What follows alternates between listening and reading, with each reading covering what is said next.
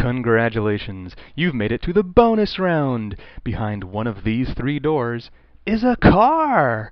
All you have to do is pick the right door. So what's it going to be? Door number 1, door number 2, or door number 3? Door number 2? Good choice! But before we open up door number 2 to show you what you've won, I'm going to open up door number 1 and show you that there is nothing behind it! Now I'm going to give you the chance to switch doors. Do you want to stay with door number 2 or switch to door number 3? You want to switch? Okay, let's see if that was a good choice. What's behind door number 2? Nothing! Oh my god, that means behind door number 3 is the car! You've won! That is the Monty Hall problem, and I'm Philip Rokum. Let's see how it works. Let's start by going over the rules of the game. There are 3 doors, and behind one of the doors is a prize. In our example, we chose door number 2. The host of the game, Monty Hall, then opens up one of the other 2 doors to show you that it's empty. He then gives you the option to either switch to the other door or stay with the door you originally chose. In our example, we switched doors. The doors are then opened up, and we see if you win. The question is, at this point in the game, when you are given the option to either stay or switch, what is the best strategy? What should you do if you want to maximize your probability of winning the prize? First, let's discuss the wrong answer. Everybody correctly assumes that at the beginning of the game, when they choose their door, it has a 1/3 chance of containing the prize, because there are 3 doors, and they've chosen one of them. However, they then incorrectly assume that once a door is eliminated, that increases their odds up to 1/2, because there are 2 doors left, each of which must have a 50-50 chance of containing the prize.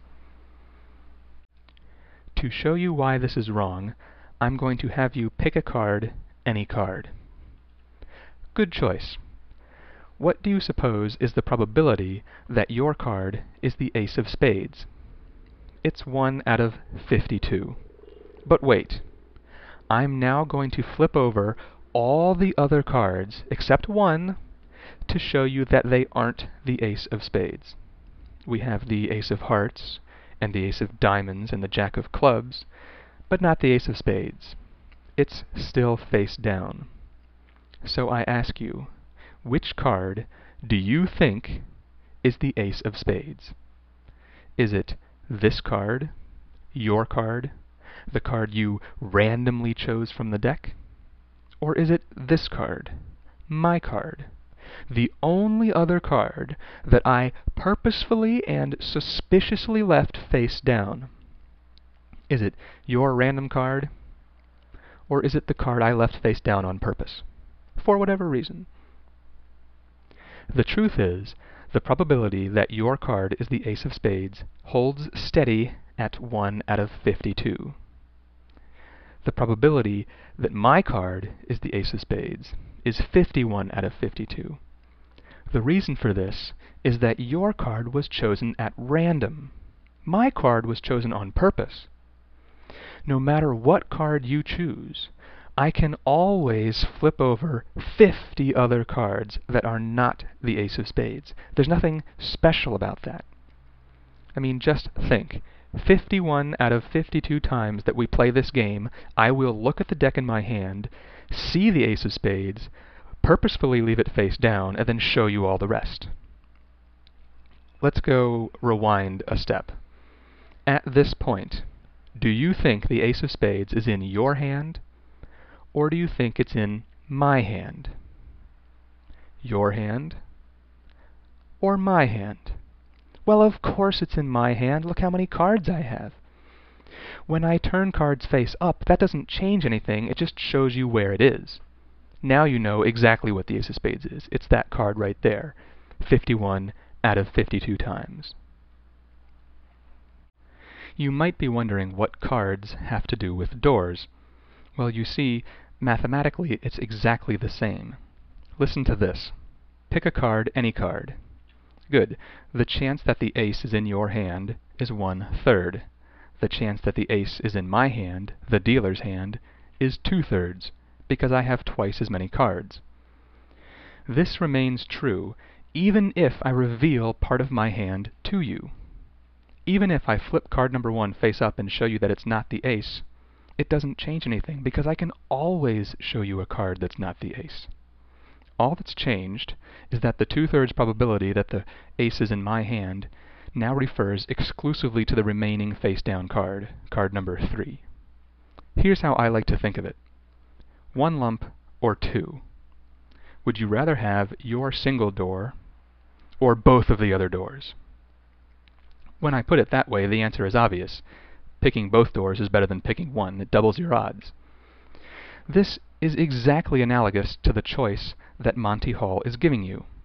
Since he's telling you which door is empty, he might as well be giving you both doors, since you won't mistakenly walk away with the empty one.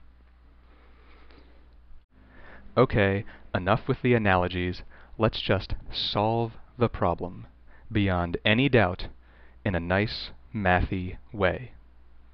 For those of you who've seen my other videos regarding probability, you'll know that I'm a big advocate of simply listing out all the possibilities and counting them up. So that's what we're going to do now.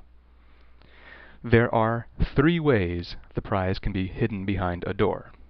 It can be behind door number 1, door number 2, or door number 3. There are also 3 ways you can choose a door. You can choose door number 1, 2, or 3. So there are 9 possible ways the game can play out.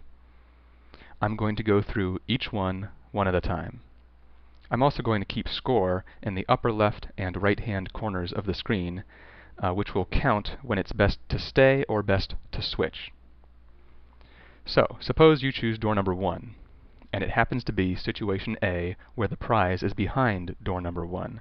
In this case, you should stay with your original door.